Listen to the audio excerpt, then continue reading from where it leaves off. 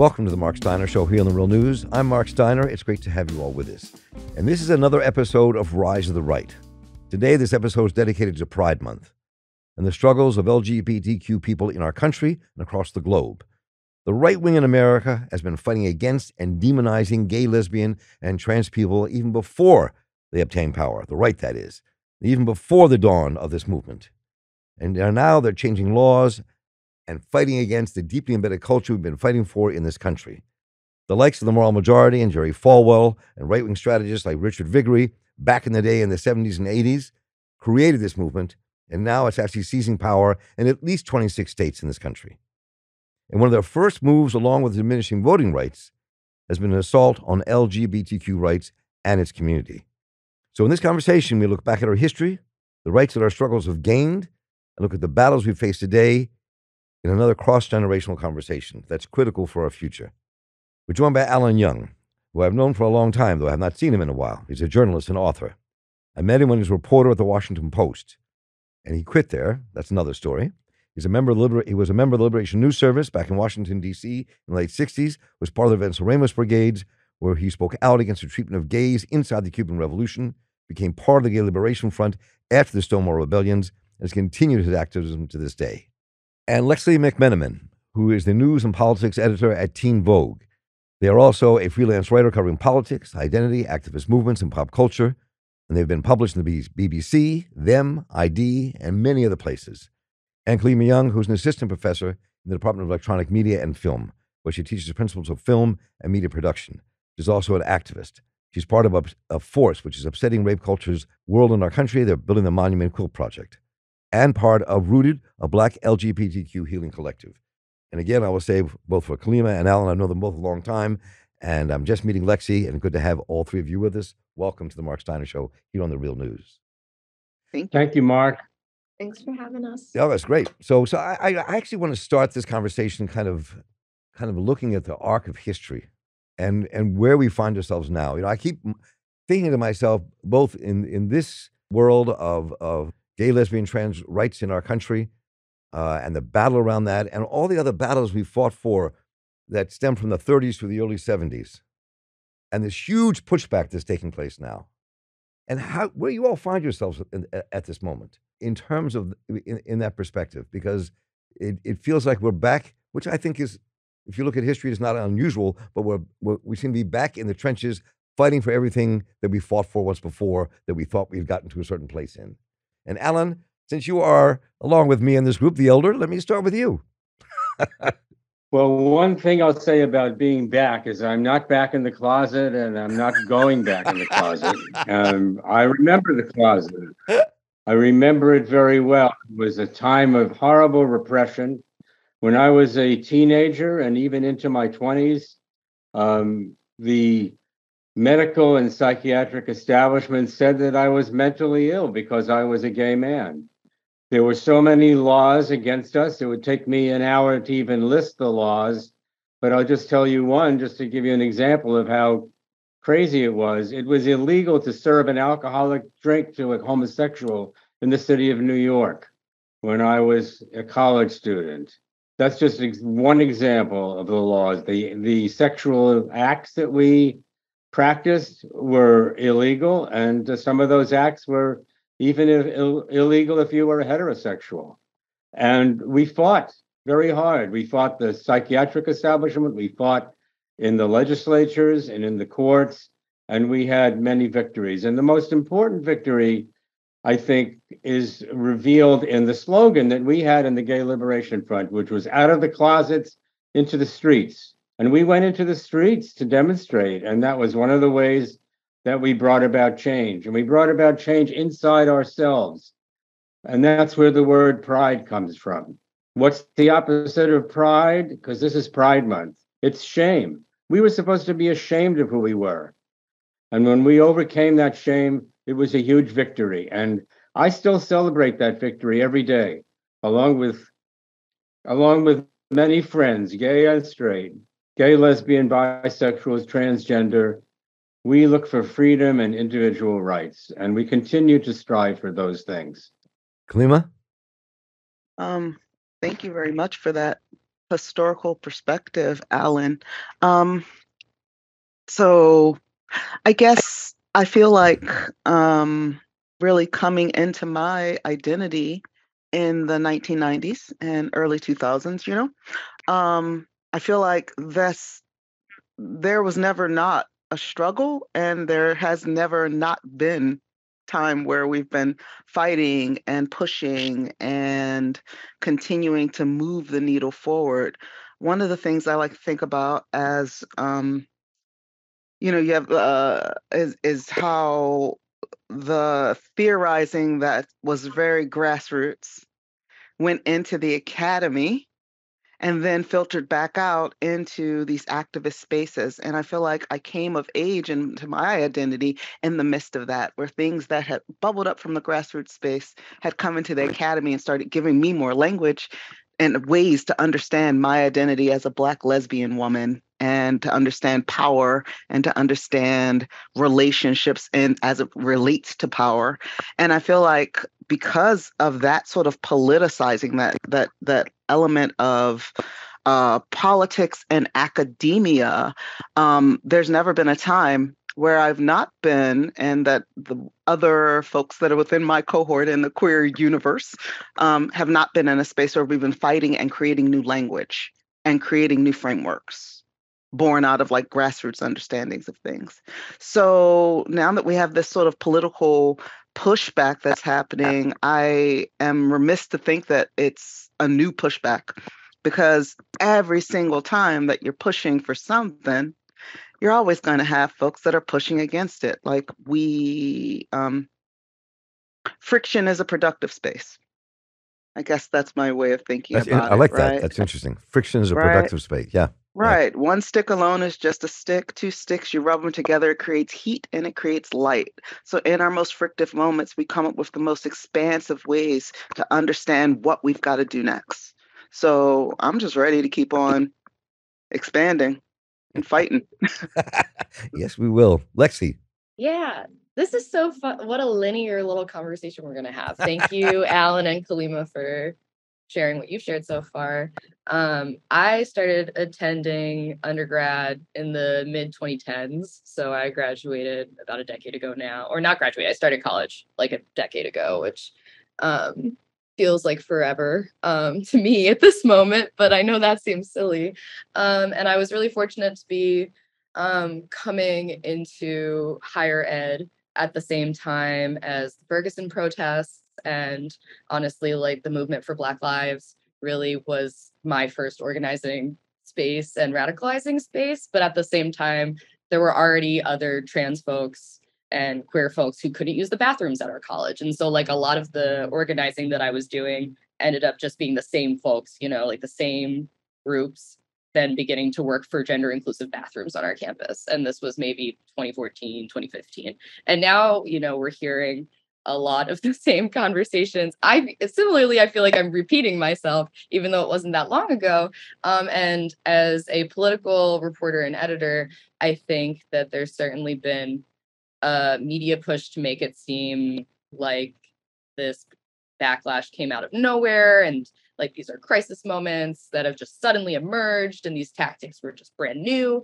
And I think sort of to what Alan and Kalima just said, like this actually is just part of like a trajectory. Like these are just the same tactics that right-wing actors have pushed over and over again, that they've had varying levels of success to continue using, because ultimately they're not that creative. In the same, like Kalima was saying about friction as a generative space, they don't have that friction. They're used to operating from the position of power that makes it possible for them to create bathrooms that you don't feel safe going into, or, the backlash that makes it necessary to have something like the movement for Black Lives to have even come up in the last, 15 years or whatever. And so, I think in this moment, I've been feeling really grateful to have been raised up by specifically a lot of like Black movement organizers who I didn't feel like shocked when all of this started happening in the last kind of 5 years, because it just feels like the backlash has shifted, right? Like, so that the boot just keeps coming down harder and harder. But if you were already paying attention to the boot, then you wouldn't have necessarily been that surprised that it's crushing, right? Right. And so that, I guess, is kind of what I guess grateful to people of Kalima's generation and Alan's generation to have welcomed me into this movement in the last 10 years and to be covering it, because if you're looking at the history, there's not that many surprises. It's just that it sucks. But at the same time, throughout the history, we've always been there being smarter and better and more committed and more dogged to respond. Yes. I'd like to add something to what you ahead, just said. Let's see. You know, the word intersectionality has come up in recent years. In your generation, we didn't use that word, but we knew what intersectionality was at the New York Gay Liberation Front. We were demonstrating and actually even donating money to the Black Panther Party when they were being persecuted by police in New York City and elsewhere, New Haven, Connecticut. One of the members of the New York Gay Liberation Front spoke at a rally for the Panthers in New Haven, and he called upon the audience to stop using pejorative terms like faggot and to make changes within the left. And we made enormous changes. And Huey P. Newton of the Black Panther Party came out with a strong statement in support of gay rights. And these memories are very important because we, and some of us had participated in various aspects of the civil rights movement. I went to Washington, D.C. when Martin Luther King gave his famous I Have a Dream speech. And I demonstrated as a college student when the Woolworth Company in New York, in solidarity with Black people in the South that were combating against segregation at lunch counters. And we made these alliances with other people, and that was very important to us. But on the other hand, we have to be very careful not to distort history. And I think it's important to be accurate. For example, and I may be getting myself into trouble here, some people have said that the Stonewall Rebellion was started by transgender people of color. Frankly, that's not really true. There were a small number of women and transvestites, as they call themselves, that went to the Stonewall. But the Stonewall was primarily a gay bar that white gay men to. So white gay men really were the main actors at Stonewall. There were other people there, but we have to be careful to maintain the facts. And that's important to me. Can I hop in real quick just from what Alan said? Because Lexi, go ahead, please. Let's just roll on. Go ahead. Yeah, no, I was just going to say, I was thinking about what Alan was describing, that Stonewall wasn't actually that, frankly, that inclusive as an incipient point for the Pride riots, because I had just recently read Miss Major Speaks, which is Miss Major's new book with Toshio Moronic, which I would highly recommend if you haven't read. It came out mid-May. And yeah, Miss Major speaks at length.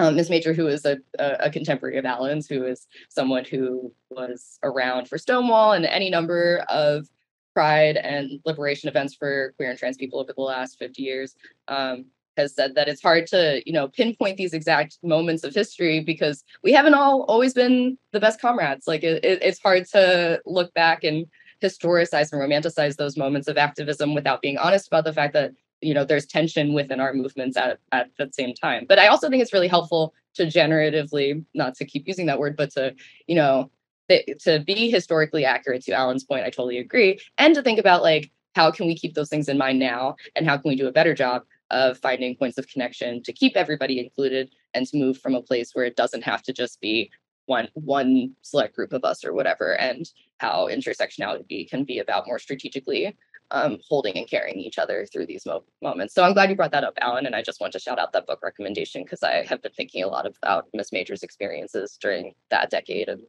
whatever throughout this time. Kalima, go ahead. No, I'm just co-signing on both responses. Okay, good. Yeah, that was just me doing a co-sign on both responses. I think it's important for us. Activism is an ephemeral experience. And I think that it is hard to capture the ephemeral. And we can try to be as accurate in our historical moments and in our specifics for particular moments, but capturing those moments are really, really hard because activism and this activist spirit is an ephemeral thing. So I find it really important that history and understanding history and then understanding the contestations against history are conversations that we have as a movement as well, right? That we have to keep having these conversations of, well, I need to insert my understanding of this from my perspective, and I need to insert my understanding from this perspective. Because if we sit around and say that one person's narrative of a historical moment is the most accurate one, we're discounting the very individual ways that we experience movements when they're in the process and when they're happening. You know what I'm saying? So I think having this conversation about accountability and contestations of the specifics is super important. So I'm just happy that it's happening. Lexi made a reference a minute ago to the fact that the right wing is using much of the same vocabulary it used in the past. And that's true. I don't know how many listeners will know the name Anita Bryant. Anita Bryant and her husband, Bob Green, launched a campaign against gay people in Florida in the 1970s. It was called Save Our Children. Right. It was an anti-gay and lesbian campaign premised on the idea that somehow we were harming children. And what is the right wing saying now? That we're grooming children, that we're pedophiles. When any historian, or I should say any criminal specialist, will tell you that the great majority of people accused of improper sexual behavior with children are white heterosexual men, very often relatives of the child that's involved. So these lies that are coming from the right wing, they're repetition, and it includes Christianity. Anita Bryant was waving the flag of Christianity at the same time. So we need to be aware of the fact that these are old ideas that are being recreated and used again to attack us. And fortunately, we've had some fine responses, including some excellent television shows and movies that have shown the bad behavior of the right wing, and we need to bring that to the attention of more people. I mean, Anita Bryant was... These are very nasty people. They're very nasty people. They're the biggest liar of all is the man who some people can't say his name. I'm not afraid to say his name. His name is Donald Trump, and he's been telling terrible lies for so long.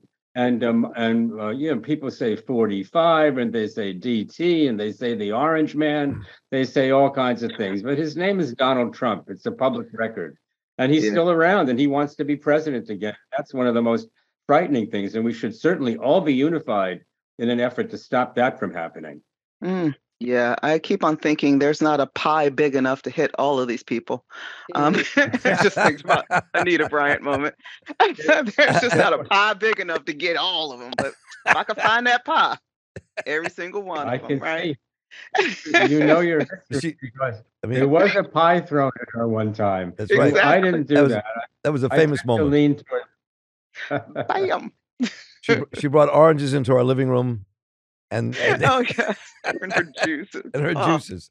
I was like not alive for literally any of this, and yet I've still seen video of it. So I just want to be clear. I've seen the pie. I've seen the oranges. I'm following the bits, you know. So it's funny. Oh, can I just pull back real fast? Go ahead, please, Kalima. Yes. With Anita Bryant and all of these things about Save Our Children, it's just the moral panics. And every 5 years there's a moral panic, right? Every 5 years we trot out, save the children about something, right? And it's always disingenuous. It's always a disingenuous way to frame a marginalized group.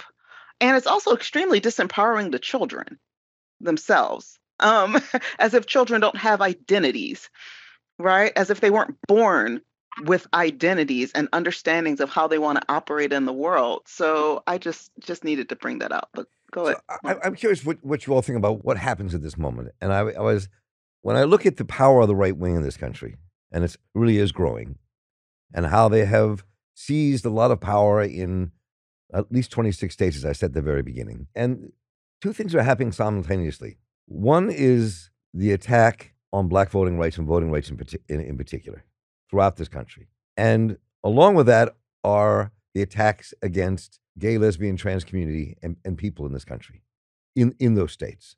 And once again, to me, it's like these struggles both those struggles kind of born during similar periods, and when I look way back in American history, in the 1860s and 70s, we saw the hope and the blooming of Reconstruction, and we saw its destruction and the rise of white supremacy and of this kind of white movement in America and institutional segregation. And it seems to me in some ways, both in terms of voting rights, but we're talking today about the rights of gay, lesbian, trans people in this country are under attack everywhere. So I want to talk a bit about that. I mean, again, we're seeing a period where a movement struggled to change things from especially the late 50s through the early 70s. And now we're seeing a huge pushback. But there's a difference in that the rights of gay, lesbian, trans people in this country have become embedded also in the culture in ways that never happened before. So where do you see that struggle at this moment? Where's it taking us? What do you think we are facing? And I'm gonna start. Let me start off, Lexi. Let me start off with you. Yeah, sure.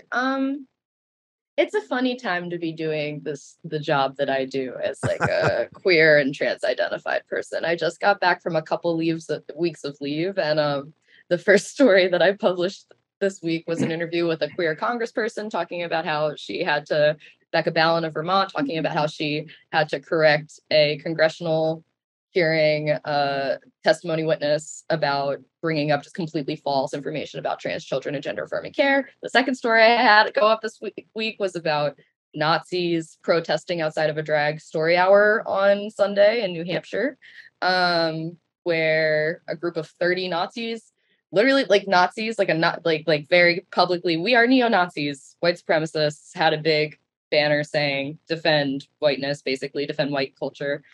Showed up outside a New Hampshire drag story hour that had roughly like 8 attendees besides the people that were working it.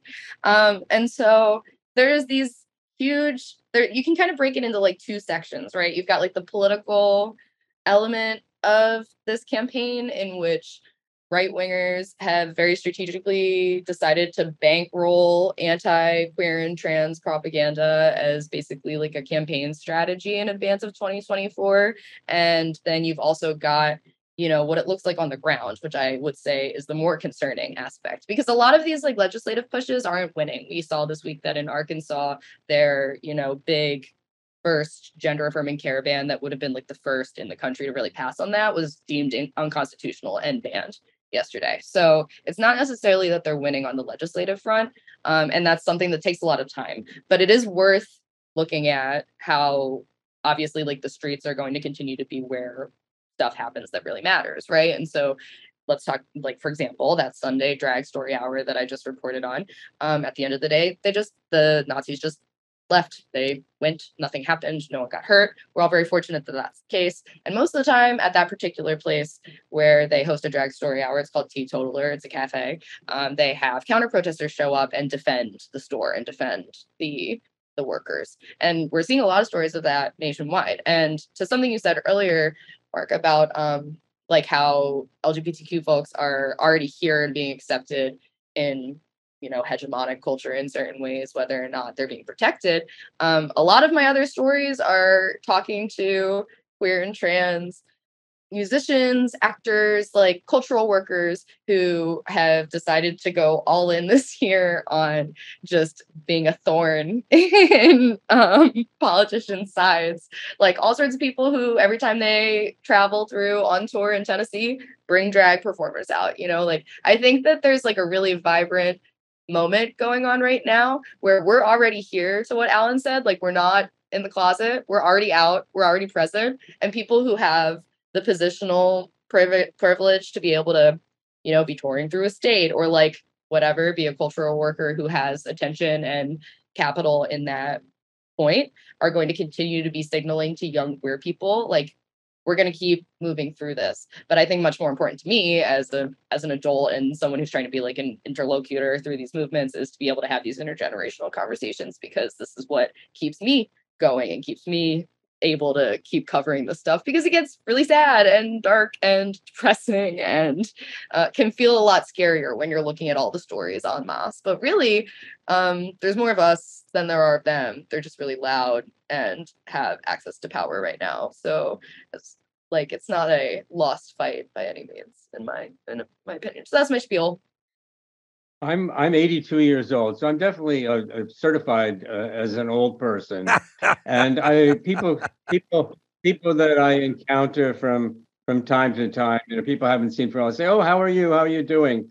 And I find myself, using two words that I like to promote, and it sort of fits in with what both Lexi and Kaleema are saying, and those two words are gratitude and optimism.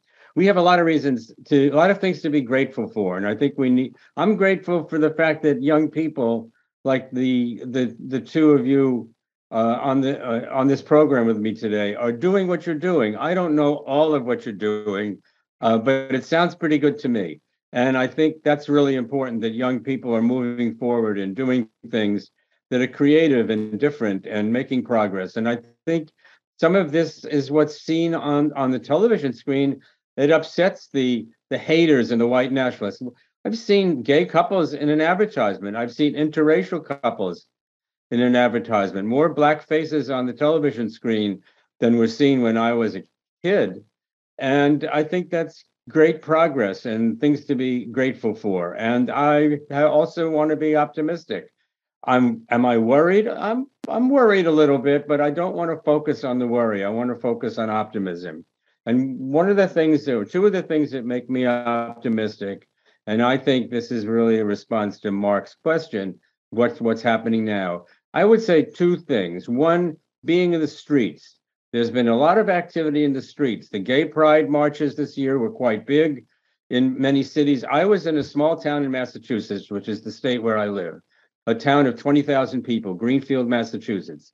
And the gay pride march had people in it that you wouldn't have seen in pride marches in the past. There was a delegation from the local middle school. They were marching, and they were students of varied identities marching in a gay pride march. There was several banks and other businesses in the communities were out there. Do they want our dollars? Of course they want our dollars, but they're also making a statement, and I think that's really important. And the other thing that's current to me is the Democratic Party. I feel I was at different times in my past either opposed to both parties or promoting a third party. I've become a Democrat, and I think the Democratic Party now, I see some frowns.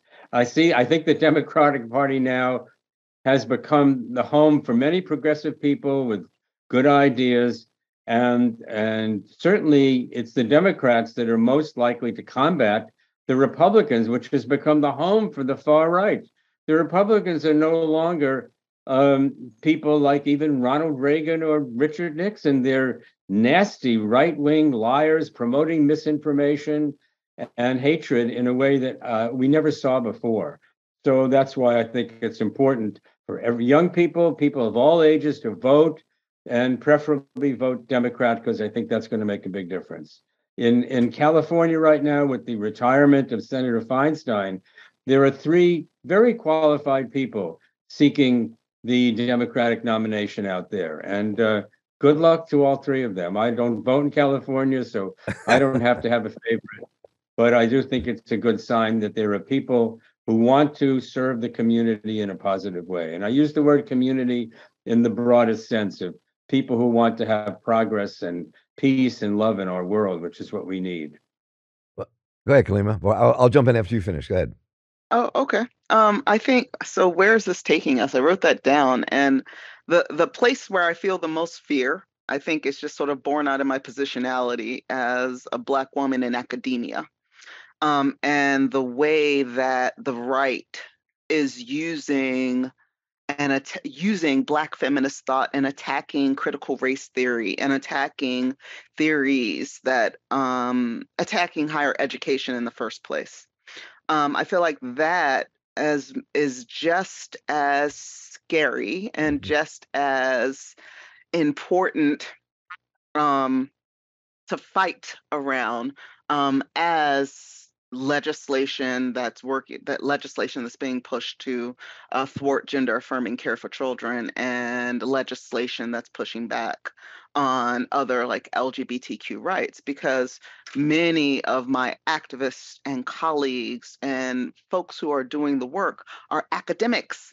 And the way that higher education is being attacked, the way that the liberal academy is being framed by the right, we've got a problem that if we don't address it in the midst of doing all of the other pushback, it's just going to get worse. And there's just going to be even more of a battle to reinsert the real histories of people's experiences in this country. Because the attack against critical race theory, the attack against Black feminist thought, the horrible way that intersectionality and other things have been framed as woke, as if being awake is a bad thing. What the hell?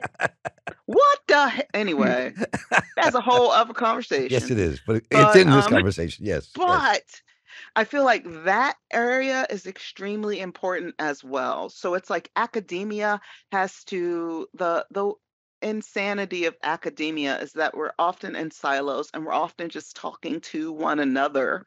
And educational institutions are still run by white, cis, het men with money and power. And an institution that is created from that perspective will always keep oppressing and creating structural inequities for the academics who are in those streets, using academia as a way to articulate what the grassroots folks are saying, to be able to frame what we're going to do and what the next approach to activism should be. So I think that those are the things that sort of scare me. And then the things that give me a little bit of hope is the fact that academics just keep on doing that work and putting it out there. And eventually, whatever you create in the academy ends up filtering out if you're coming from an interventional perspective. And I believe in interventional academics and scholarship. So I guess that's kind of where I'm coming from. So let me throw this out, because I've been thinking a lot about this, and I don't consider myself a pessimist or an optimist in this moment. I'm not sure which way to go. I've bounced back and forth on these walls. But what I do see, and a moment ago, Alan raised the name of Ronald Reagan, who rejected a lot of, say, of Jerry Falwell's anti-gay and lesbian in those days rights. But what happened then is he also moved against evolutionary theory in terms of humankind, and he started talking about the Bible having the answers to what we face. And over the last 50 years, this movement on the right has been built in part on a very fundamentalist outlook on life and on who we are as a people. Part of the heart of that is the attack on gay, lesbian, transgender folks in this country, and on that reality. And so the attack at the moment is on what you're allowed and not allowed to teach in schools in many states in this country. That's the opening door that is kind of we'll see. You're going to see that, I think, expand into a greater attack on rights in this country. So the question is, I wonder what, in terms of this moment in the movement, where does that take us all? What does it take you all? What does it take? In our history, we talk about the Panthers and the gay rights movement in this country. That relationship was real. It was also fraught with kind of all kinds of internal problems, but it was real. But they came about at the same time in terms of fighting to really change the social, political, human fabric of this country. And there's a pushback against that. So the question is, in terms of what we face today, in terms of the rhetoric that is increasing this country, where do we think that pushback comes from? And where do you think that takes the struggle in the coming years? And I'd like to jump into that for a moment.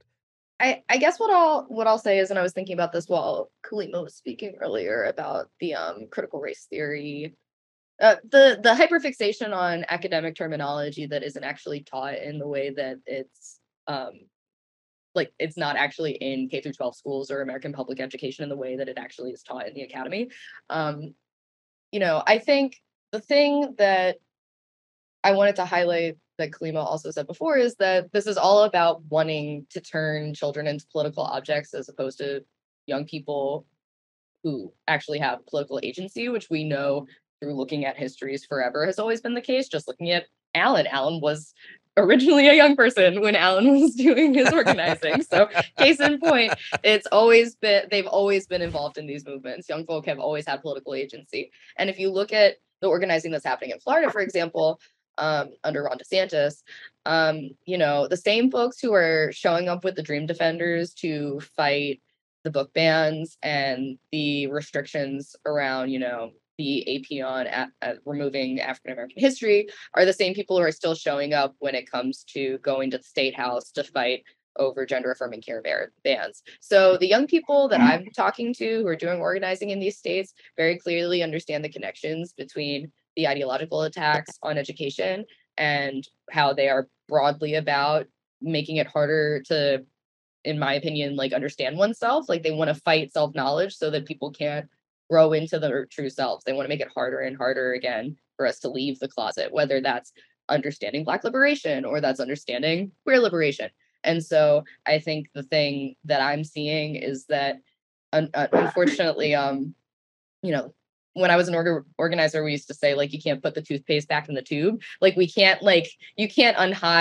just go make it so that these young people don't know their history because the internet exists. It's too late. There's not like a possible way for us to unroll all of this. And so, although I'm sure that the antagonism and the vitriol is not going to get any lighter necessarily, I think the thing that I'm watching and will continue to watch is young people who are finding these connections just really organically. Like once they see them, it's very like light on, like, oh right, like of course these struggles are intertwined, of course this is our work, is to show up and fight on these issues. And I think that the more that that's happening, the more sustainable the movement is. When I'm thinking about it as you were speaking and we've been talking about here, let me just take one prime example here. That if you look at what's happening in Florida, if you look at what DeSantis is doing in Florida, his whole don't say gay laws that are taking place, that's what people are labeling them, that barring trans people from public facilities, not allowing to talk about gender identity in classrooms and schools. And that is just kind of the root of the beginning. There's a new measure that says gender identity instruction in kindergarten, all through 11th grade, is not allowed in public schools. This to me is the beginning of an all-out assault. This is where it starts. Because you start talking about children, you start talking about not allowing gay and lesbian families to marry, to raise children. That this is the beginning of a serious assault. We're just seeing the root of it, I think, at this moment. So the question is, which is why I said earlier, I'm neither a pessimist nor an optimist, because I just see what's happening before me, but see the real dangers lying ahead. Given the power in certain states in this country, the divide is taking place. So how do we respond to that after all the struggles that have taken place in the last 50 years? Kalima, go ahead. I don't know. What crosses my brain when I think about this is spectacle culture. Spectacle culture? Spectacle culture, right? So we're all media consumers, media makers, and that the discourse now, I think one of the dangerous, so we've been saying off and on throughout this conversation that this struggle has been ongoing and we always got to fight, right? Right. The key thing that is different is the way discourse happens or is allowed to happen. When you have 5 corporations that own all of the media outlets, and you have media broadcasting groups like the Sinclair Media Broadcasting Group buying up newspapers, literally putting legislation they literally got legislation passed this year in Maryland, right? When you have these spaces where the spaces where we're able to have discourse have been so corrupted, so diffused, it makes it really hard to understand that there's a fight that is going on that pushes back against all of it, right? So then you feel It contributes to a feeling of pessimism because you don't see all the activism and the work that's happening.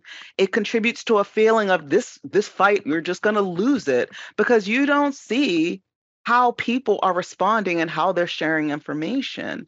It also means that we have a lot of folks who are consuming content, but the attack on education is about teaching people, or about taking away people's ability to be discerning. When you add deep fakes, when you add AI, when you add all of these other ways, we're being inundated with media, but there's not enough of outlets so that people see and understand different perspectives. And we're not teaching young people how to question and how to read and how to have discourse and how to debate. And when social media is only being used as an instrument for impression management and actually not discourse, and impression management is being seen as activism when it isn't, this is where the danger lies. So I think we've always been pushing back and pushing back and pushing back. The issue is we've got an awful lot of media, an awful lot of consumption, and not an awful lot of ways to be discerning or understanding of how we wrest that power back. And that's drowning out the fight. Big snaps for everything Kalima just said. It's like stuff I think about for my job all the time. And I just like to say Teen Vogue is trying really, really, really, really hard to help people be more discerning. And now no, y'all been in these streets. Teen Vogue been in these streets for like the last 10 years. Like y'all been in these streets. I've been digging it. And I'd like to give our other two guests just a chance, very briefly, to finish up with your closing thoughts about where we are and where we go in the next couple of minutes. Well, certainly, it seems to me that one of the goals of DeSantis and people like him is to crush information and promote more disinformation. But there are so many efforts in the other direction, and I think those efforts are bound to continue. Just a small example: I was visiting friends in Florida, in Fort Lauderdale last year, and I went to the City History Museum, and there was a marvelous display there all about the Native American indigenous people that inhabited Florida. And I have some knowledge. I'm a well-educated guy, but yeah, you say Florida Indians, I say, oh yeah, the Seminoles. Well, there were 7 very large groups of Native peoples in Florida before the white people came. They were all over the state. They weren't just living in the Everglades and the swamps. They were everywhere. And this history museum in the city of Fort Lauderdale, promoted and supported by the city, and a friend of mine was doing teaching there as a volunteer, they're getting the message out. And so the idea that, to take it out of the schools, I think there's going to be too many educators who know that the American people need to know that this land that we call our land was lived in by indigenous people before we got here. And we killed many of them, so many that if I think about it a lot, it'll make me weep. And we know that there are there are indigenous people now who have tribal councils, and they look for allies in the political system.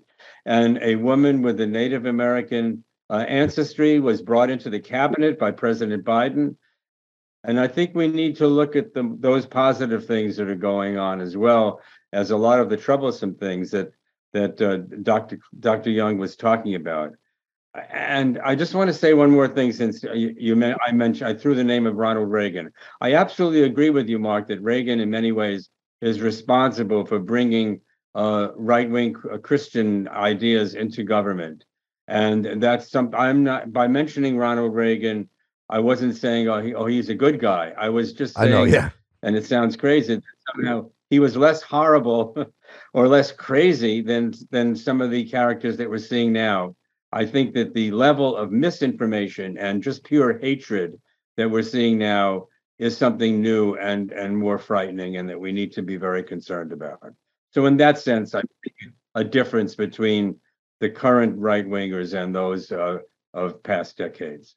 But, there were plenty of Nazis and the Nazi sympathizers in the US Congress, even in the 1940s. And if you haven't heard it, Rachel Maddow has done a wonderful podcast called Rachel Maddow Ultra, in which she informs us about the power of the Nazis in the U.S. in the late 1930s and even into the war years.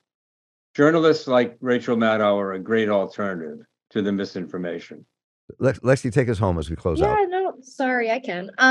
Yeah, I guess while Alan was speaking, I was also thinking about how Indigenous communities have been aware of transness much longer than Western society. And True. That's also a thing strategically being taken out of education. Like, it's not to be like, ooh, it's all connected, but of course it is all connected. And it's so funny to me how that, once again, by suppressing all of us, they suppress all of us. So, and like all we can keep doing is being the dandelions and the cracks in the pavement, right? Like over and over and over again.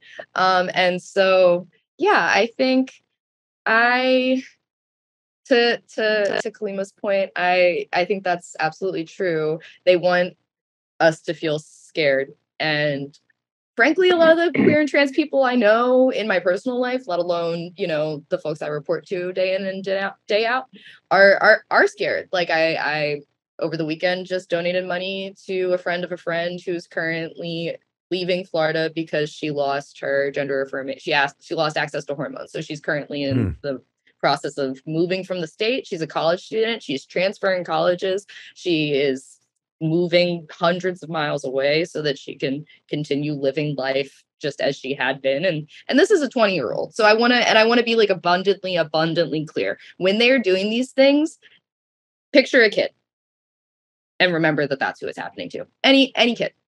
And they don't care. These people don't care. And so like we have the privilege of having ethics, having values, having, like love for one another.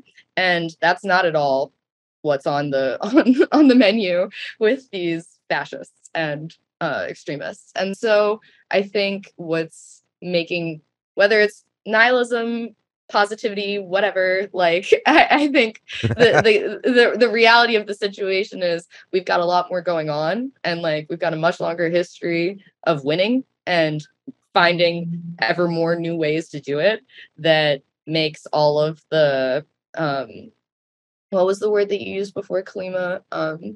The crisis. Friction? No, the thing that they're doing, like we're in like a moment of coverage that's like Spectacle. Yeah, spectacle. Exactly. Yes. Which is why shouts out Sophia Noble. Lots to say about like the media spectacle stuff. But yes. Just like got to keep it moving. Like the spectacle is going to keep going and we're going to continue having responses as that's going. But at the same time, we've been here, we'll be here. And that's all there is to it. Well, thank you three. This has been great. And it's a great way to conclude it. Lexi McMenamin and Alan Young and Kalima Young, thank you all so much for taking time today. And we'll keep on struggling. Thanks, y'all. Thank you. Peace, y'all. Thank you, Mark. Keep on keeping on, as they say. Will do. And thank you all for joining us today on the Marc Steiner Show here on The Real News. It's been great to have you all with us. I want to thank our guests one more time, Lexi McMenamin, Alan Young, and Kalima Young. And so please write to me here at mss@therealnews.com. I want to hear your thoughts and ideas, what we should be covering next, the stories that you have from your communities, and what you thought about today's program. We're in this together, and I'm here to highlight what's happening in your communities as well. So let's stand together. For Kelly Rivera and David Hebden and the crew here at The Real News, I'm Marc Steiner. Take care, stay involved, keep listening, and please stay in touch.